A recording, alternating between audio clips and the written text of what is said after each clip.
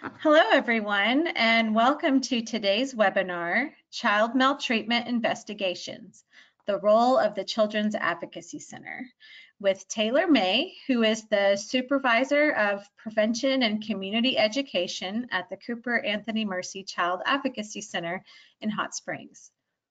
My name is Anna Kate Bogards, and I'll be your webinar moderator for today. Before we get started, I wanted to let you know a little bit about the ARBEST program and do some quick housekeeping announcements. So Arkansas Building Effective Services for Trauma, or ARBEST, is a state-funded program at the UAMS Psychiatric Research Institute. And our aim is to improve mental health services for children and families who have experienced trauma. We work closely with multiple partners to build a more trauma-informed state, and we're probably best known for providing training to mental health professionals on treatments that are effective with helping children and families recover from trauma. So that's a little bit about ARBEST. Many of you have heard that spiel many times, but in case you haven't, that's who we are. And just some quick housekeeping announcements. So you are encouraged to ask questions throughout the presentation. The way that you do that is there's a question box or feature on the right side of your screen. You can just type in your question, and we will reserve some time at the end to try to get to as many of those questions that we can. So feel free to do that at any time. And a quick note about audio and video. This presentation includes one short video at the end of the presentation. If you're joining audio to this webinar with your phone, you may not be able to hear the audio from the video when we're running it. Sometimes we have that problem. But otherwise, you should be able to hear the rest of the presentation, and it's just a short video about Children's Advocacy Center, so you won't miss too much. But just to let you know, in case that you don't hear anything for a few minutes, that's what's going on. If you're interested in earning a CEU, just be sure to stick around to the very end, and I'll give you some more instructions on how to obtain that. We are recording this webinar, which we upload to the ARBEST YouTube channel. We also have some previously recorded webinars up there, so feel free to check those out. Also, don't forget to check us out on Facebook, ARBEST, UAMS ARBEST, and we frequently put up there training opportunities, upcoming webinars, and resources, so that's a great place to get some of those resources. All right, well, I'm going to turn this over to Taylor and let her introduce herself. Good afternoon, everybody. I'm so excited to be with you today. My name is Taylor, and I work at the Cooper Anthony Mercy Child Advocacy Center in Hot Springs. We do have two other locations, one in Mena as well as a Benton location. I have been here for about 5 years. Different roles I've been in are Supervisor of Prevention and Community Education, my current role, the Lead Child Advocate, and an Education Advocate. Prior to my time here at the Advocacy Center, I was an investigator with the Arkansas State Police Crimes Against Children Division. During my time there, I covered 14 counties in the state, and I've also worked at the Criminal Justice Institute as well as Second Chance Youth Branch doing case management for foster children. So today, I'm really excited to talk about child maltreatment investigations and the role of children's advocacy centers, as well as some prevention tips at the end. As most of you know, you're probably aware that April is Child Abuse Awareness and Prevention Month. So let's get started.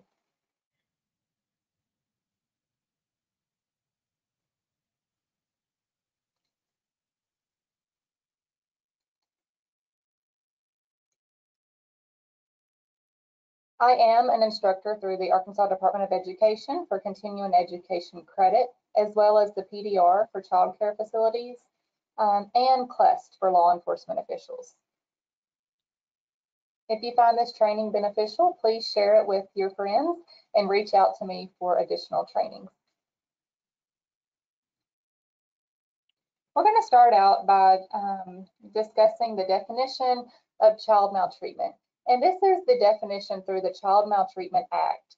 So when you think about calling the Child Abuse Hotline.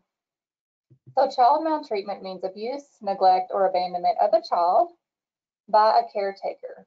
A caretaker can be a parent, a guardian, a custodian, or a foster parent. The caretaker can be anyone ages 14 years of age or above that's entrusted with the care of the child. So this could be a sibling even. Child maltreatment occurs when the caretaker harms the child, lets harm come to the child, or fails to meet the child's basic needs. Child maltreatment law also includes sexual abuse and exploitation, and this form of maltreatment can be by anybody. It doesn't have to be a caretaker.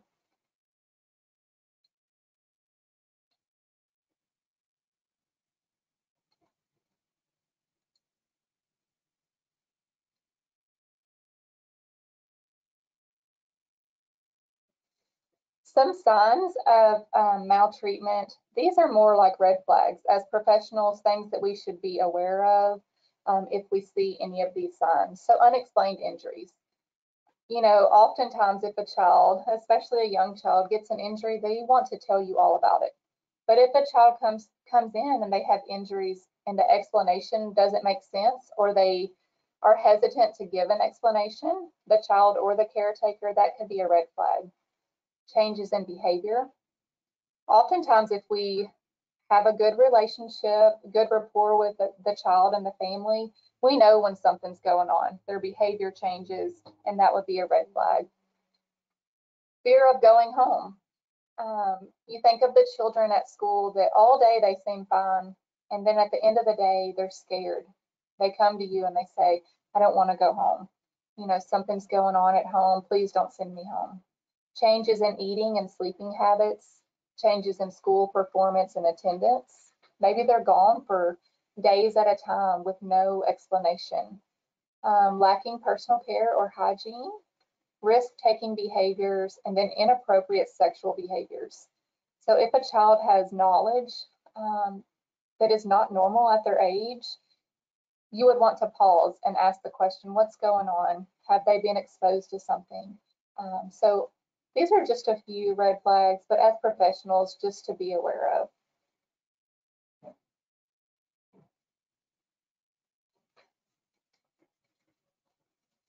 So I'm sure most of you on the training today, you are a mandated reporter. And so just wanted to briefly cover the law. So mandated reporters, any individual listed as a mandated reporter shall notify the Child Abuse Hotline immediately. And here's, you only have to have reasonable cause to suspect that a child has been subjected to child maltreatment or died as a result, or you observe a child being subjected to conditions or circumstances that could result in child maltreatment. So this means you don't have to have a disclosure from a child. You have to have reasonable cause to suspect. And at the beginning, where it says immediately notify, that means immediately. We don't have to wait and collect weeks worth of notes before we decide to call. The hotline can accept numerous allegation types. In fact, there are at least over 50 types that can be accepted. So you may have a child come in for a counseling session and they tell you a little bit. Well, you know that you're going to have a session next week, so you decide to wait. Go ahead and make the call with your first concern. Say it's today. And then next week, if the child discloses even more, call that in as well. It's not wasted time. Those allegation types can be screened together in the previous report, so you don't have to wait. Call immediately. Also, as a mandated reporter, you are protected because you are reporting in good faith. You're protected from criminal and civil liabilities. However, there can be penalties for failing to report. You could lose your professional licensure, or you may get fined with a misdemeanor.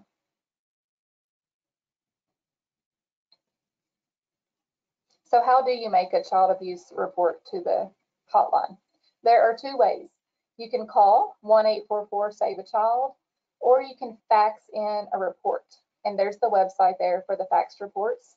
However, as a mandated reporter, if you choose the fax form, you cannot remain anonymous. And this is only to be used for non-emergent situations. So an example would be a child discloses to you in session today that something happened 5 years ago in another state and they're no longer around that alleged offender. That could be faxed in. There's no immediate threat. I always recommend calling the hotline because you're going to have that conversation. And when you call the hotline, everything is audio recorded.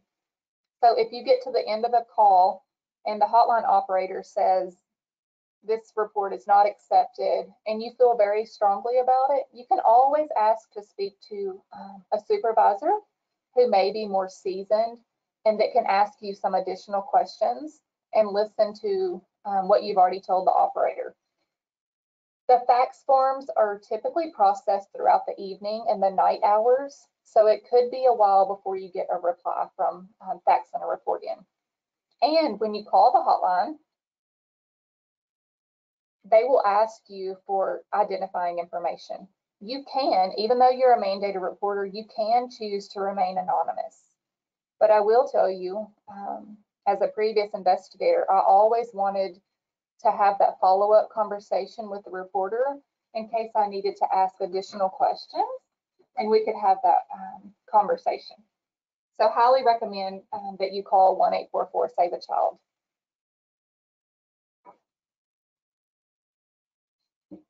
I briefly want to cover what happens when you call the hotline and how the assignments are sent out for investigations. So you will call the Child Abuse Hotline and they will ask you a series of questions, right? At the end, they'll tell you, yes, this is accepted. This will be assigned to the Department of Human Services, Division of Children and Family Services, or this is accepted and will go to the Arkansas State Police Crimes Against Children Division. Both of these agencies work together through the Child Maltreatment Act. However, they have very different goals. Arkansas State Police Crimes Against Children, they're primarily working severe maltreatment cases. They're working right alongside local law enforcement. Usually their cases will result in some type of criminal proceeding. So you think about prosecution or an arrest being made or a warrant being issued. However, you have DCFS. Their goal is reunification. They really want to work with the family as a unit to get them services and keep the family together. And to take it a step farther, so there are two priority types when you call the hotline. And you'll see this also if you fax a report in, they'll say it's accepted, it meets criteria, it's going to be either a priority 1 or a priority 2. So priority 1 cases have a 24-hour response time. So if you call today and they say, yes, it's a priority 1, they may come to your facility.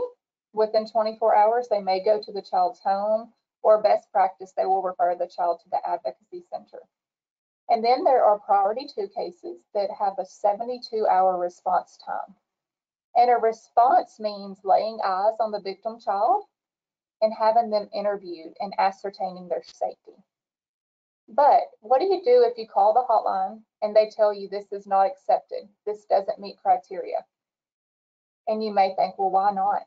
Remember the definition at the beginning, it has to be a caretaker. Unless it's sexual abuse, that can be by anyone, any age. So if you feel very strongly, go ahead and do a report to local law enforcement. And remember to always call local law enforcement if a child is in imminent danger. So if you know that the child is leaving your counseling session and the offender is the one coming to pick them up, you want to call law enforcement immediately so they can respond on scene. And just a little information about child maltreatment investigations. They typically have about 45 days by law to work their investigation. Of course, depending on the situation and different circumstances, they can extend their investigation and get an extension approved by their supervisor. But just bear in mind, it does take some time. Now, local law enforcement, they do not have a time frame. They have to have lots more information to make an arrest or issue a warrant, whereas state police and DCFS, all they have to find their investigation true is a preponderance of evidence. So what does that mean? Think of it this way, on a scale of 1 to 100, they need 51% that the allegation more than likely happened. They don't have to have beyond a reasonable doubt like local law enforcement.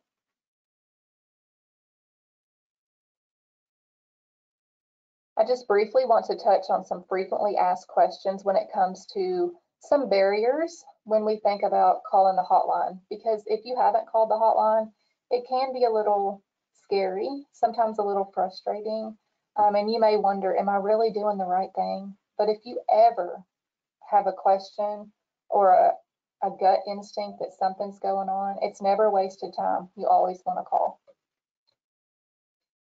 So the first question, if I call the hotline, will the family be told that I'm the reporter? By law, the child maltreatment law, they are not supposed to ever release who the reporter is. No one should release that. Not state police, crimes against children, and not DCFS.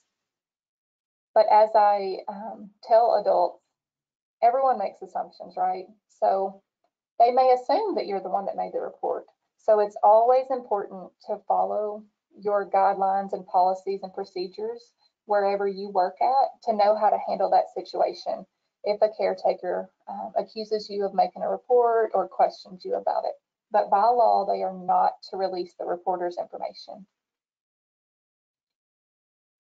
Another one, if I know other professionals are involved with the family and may have already reported a situation, do I still need to call to make a report?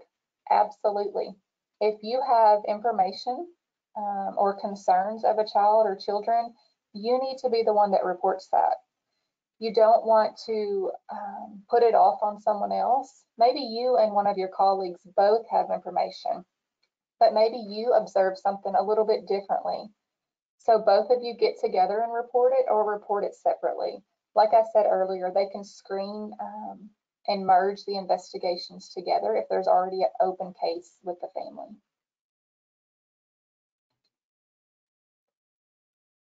Another one is, have I fulfilled my obligation as a mandated reporter if I tell my supervisor about my suspicions of child maltreatment? Absolutely not. The law states that you must call immediately. Of course, follow your procedures and policies that are in place within your organization, but you cannot put it off on your supervisor to decide if this should be reported. If you have the information, you want to be the one to report. If your policy is to notify your supervisor, hey, I just made a report, here's the referral number, or document that somewhere, absolutely do that.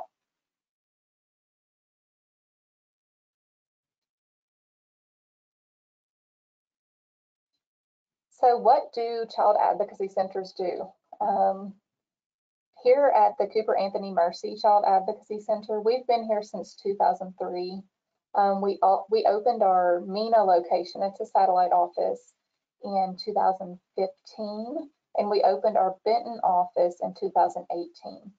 But we provide services to child abuse victims, and the abuse can be anything, and also witnesses of abuse and siblings.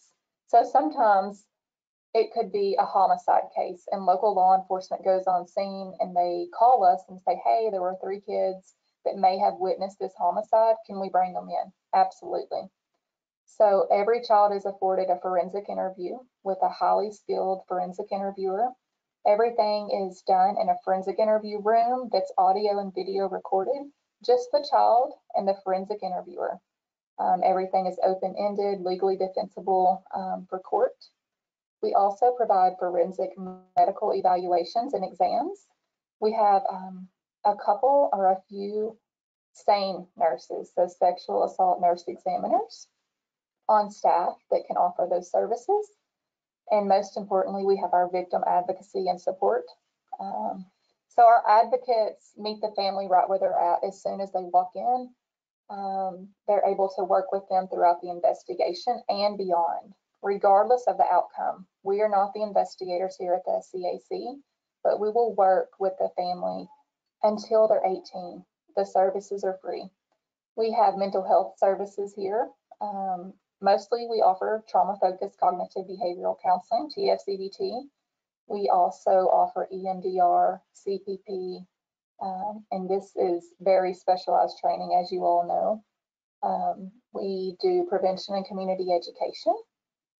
So we go into schools and we teach a body safety program, one classroom at a time. And we empower the children to say no.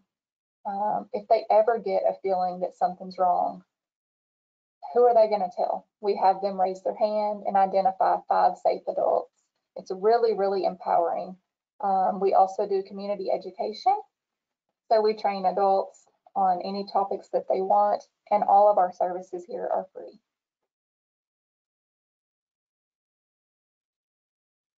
There are actually 17 child advocacy centers in the state. So wherever you're joining from, there's likely an advocacy center nearby. The goal of the advocacy centers and having 17 is that a family will not have to travel more than an hour for those free services. So definitely reach out. I encourage you to reach out to your local CAC and find out more about what they do and how to get involved and check them out.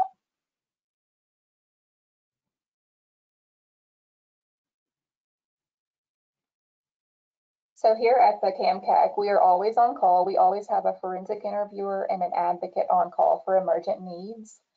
We do serve 6 counties. We serve Garland, Saline, Polk, Montgomery, part of Hot Spring County, and Grant County.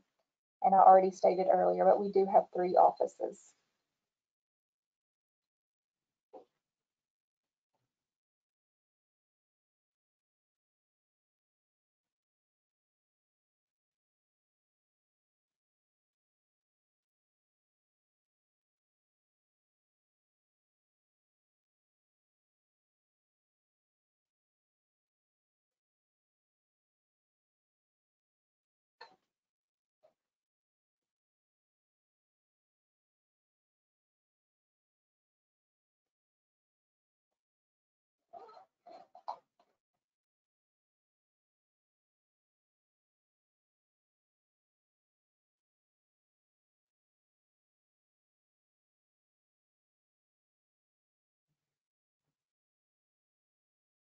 Taylor, are you there?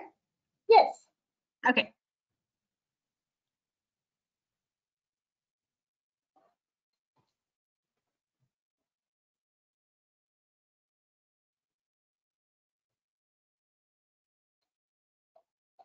I believe this is the blank screen. Is that what you're seeing on your side?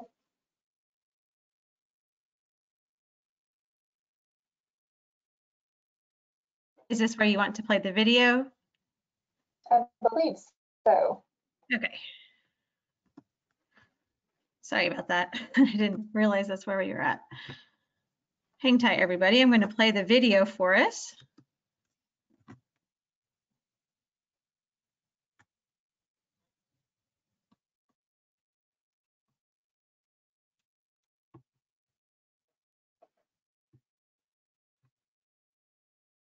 A Child Advocacy Center provides a response to allegations of child abuse. It is a coordinated, comprehensive approach in the fight against child abuse. The Advocacy Center is there to provide that blueprint to that family and that child. So as this process is unfolding, they will have someone that is there for them in the best interest of the child and putting that child and that family first. When a child comes into the interview room, a lot of times they don't know why they're there. And they've never been in a situation where they are the holder of the knowledge. So it's a very unique experience being in the room. The forensic interview is essential. We're talking about some of the most traumatic experiences being relived. And having a professional who is able to not only navigate that difficult situation, but also extract key and critical case information is invaluable. The job of an advocate is to meet the family right where they're at as soon as they walk through our doors. We're able to help the family with resources and provide support throughout the process of an investigation. When the caregiver first walks through our doors, they're oftentimes scared, nervous, and unsure of the process. We are able to walk them through the process and provide comfort and meet them right where they're at. When they leave here, they feel heard and understood, and we're able to help them with resources throughout the investigative process. My experience with the CAC was absolutely incredible. Number one, I knew that when I was taken there that I was never going to go back to my abusive home situation. And so I remember going in, and obviously like every other child, it's pretty scary. You know, not a lot of things are familiar. The people there obviously cared about me. All our services here at CAMCAC are free, and every year the number of children that we serve increases. On average, it costs about $2,800 per child, so donations are paramount to us being able to provide services. Unfortunately, we are needed, but fortunately, we are here. CAMCAC's goal is to empower children to find their voice, to heal from previous abuse, and prevent further abuse. When we first walked into the door with the Benton CAC, I was extremely overwhelmed and apprehensive and just not excited to be there again or at any advocacy center or going through this process again. But by the time that we left, I had realized that this was completely different than every other time before. We felt like something was going to happen this time. So here at CAMCAC, we use evidence-based practices to approach the trauma. We have TFCBT, trained therapists, child parent psychotherapy, and EMDR that we use with the kids that have experienced trauma. I can't even list the wonderful things about having the CAC and how it affects a prosecutor and how it helps a prosecutor in their case. I started this profession back in 1997 before there were child advocacy centers, and I cannot tell you how the system and having a child advocacy center is so beneficial to not only the criminal case, but to the well-being of the child during the proceedings and after the case.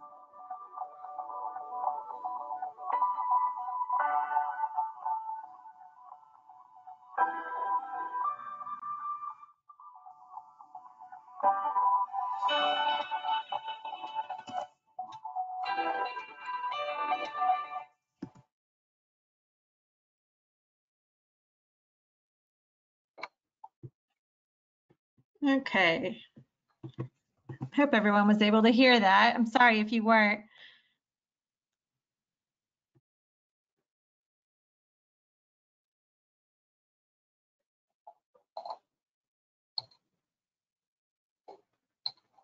So I know here at our center, we do partner with local mental health service providers. So like we have MOU agreements in place where we can refer clients over that can get in a little bit quicker. So it's really important that you also reach out to your local advocacy center and see how you can partner with them. I want to briefly touch on our statistics. Just for 2021, we served a total of 726 children between all three of our locations. And there were over 30,000 reports accepted last year by the Child Abuse Hotline. And not every child that is reported is referred to a child advocacy center, unfortunately. But the numbers are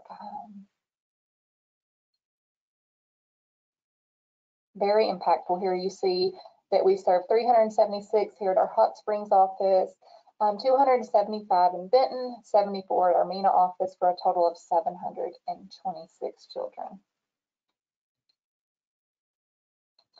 And the allegation referral types, most of them were sexual abuse. Some were physical abuse or neglect or witnessing violence, whether it's domestic violence, homicides, anything. So the way that advocacy centers get referrals is through an investigation. So there has to be an investigation, either through the Arkansas State Police Crimes Against Children, DCFS, local law enforcement, or prosecution will oftentimes call us for needing a child to be seen and interviewed and to get into counseling here.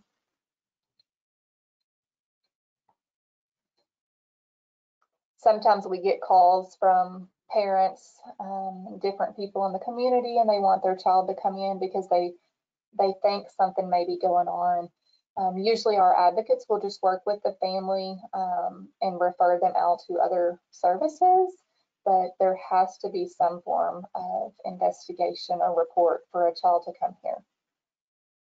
So just some prevention tips. There are so many, but really, as you all being professionals, building relationships with the clients that you're working with, really getting to know their family and having that rapport, helping them to build relationships with each other, strengthening their relationships, sending them, referring them to support groups, modeling good practices.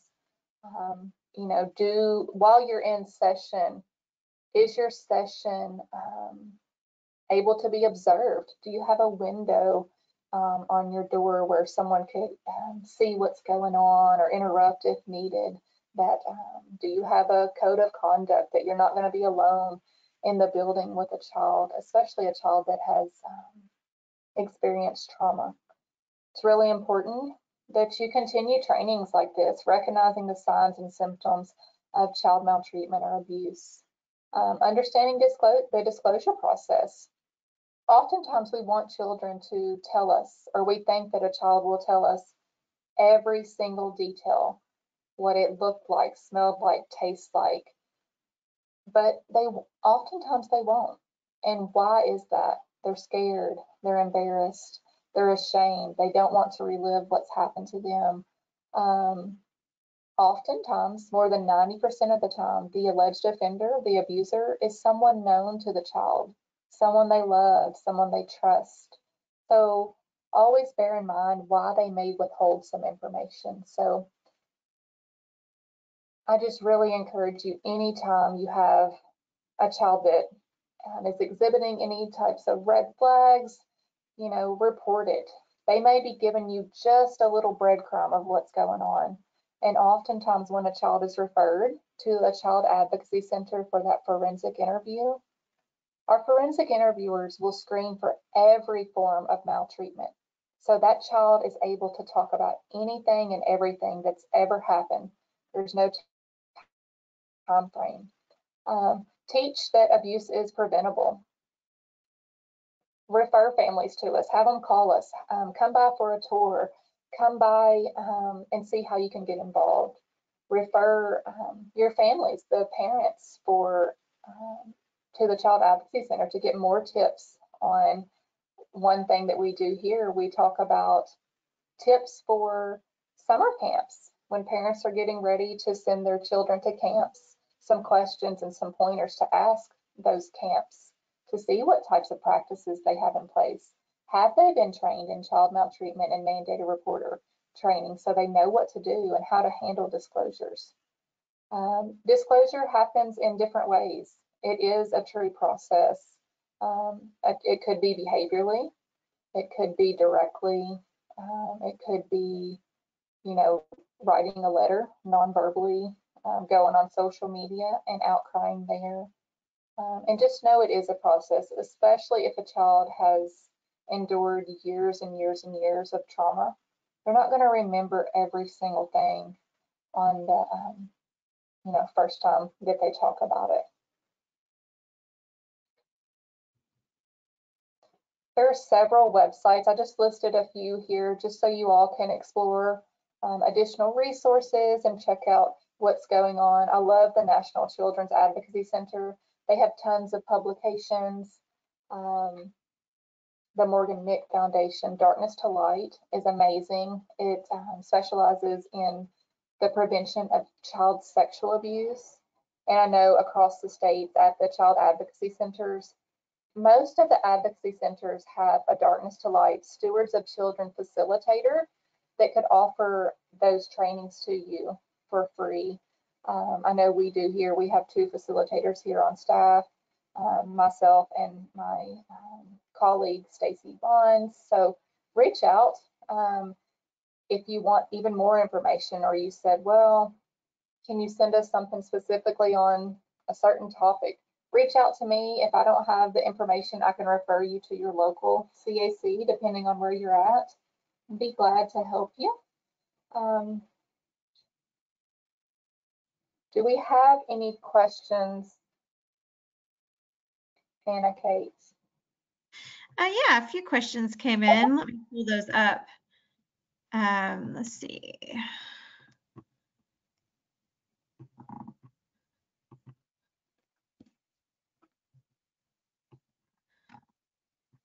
So someone wants to know what's permitted to ask in order to obtain information for the investigator.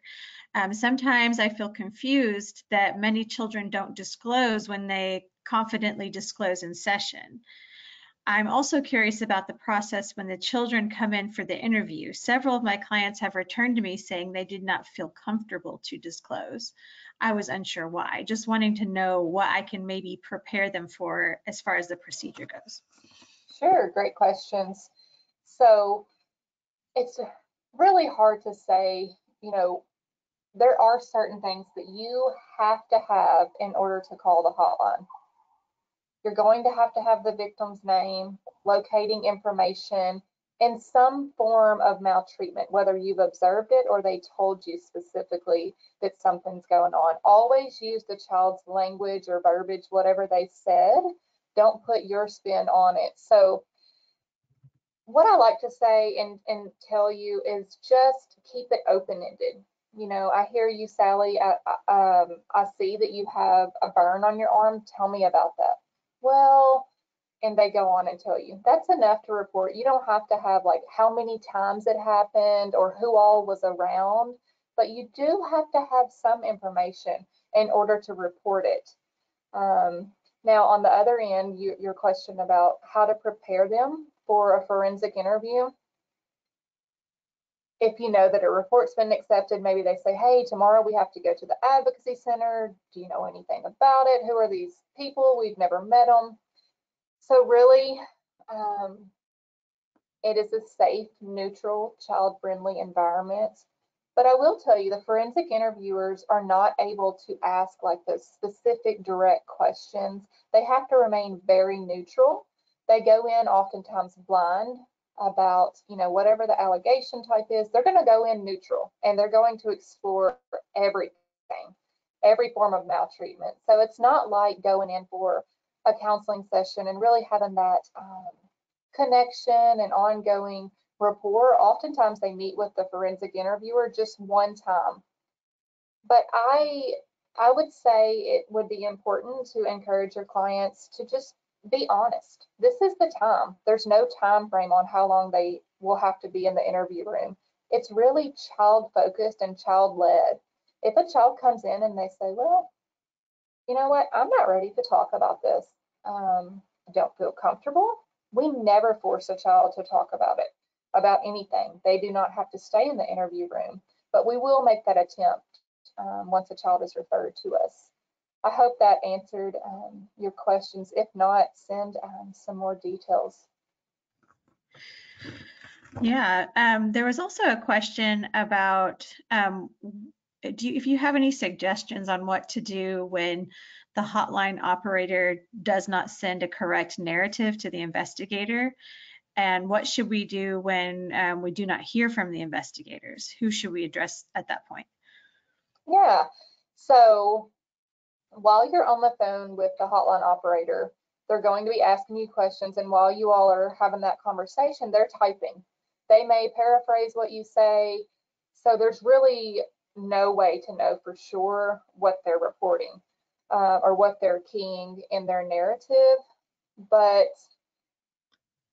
in the policies, the investigator, whoever's assigned, whether it's DCFS or state police, they are to notify the reporter if the reporter left their information and ask any additional follow-ups. So if I was the investigator, I would call you and say, hey, I got your report. Thank you for making this call. Do you have anything else that you want to share that would be beneficial to my investigation?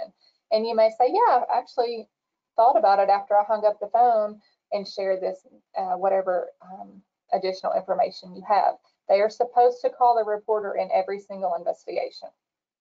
So if you're having some issues or haven't been notified, the best thing to do is just call the hotline back, and you could ask to speak to a supervisor. There are quite a few supervisors there that you could ask, hey, I made a report. Can you tell me, they said it was accepted, but no one's called me. Maybe that supervisor can contact the investigative agency or the investigator's supervisor and say, hey, reporter just called. But they're not going to give you the reporter or the investigator's cell phone or contact information, but they could push your information out. That would be my best recommendation. And always, when you call the hotline, it's all audio recorded. So a supervisor could always re-listen to a conversation that had been previously reported. Okay, thank you. One last question, or actually there's a few more coming in here. Okay.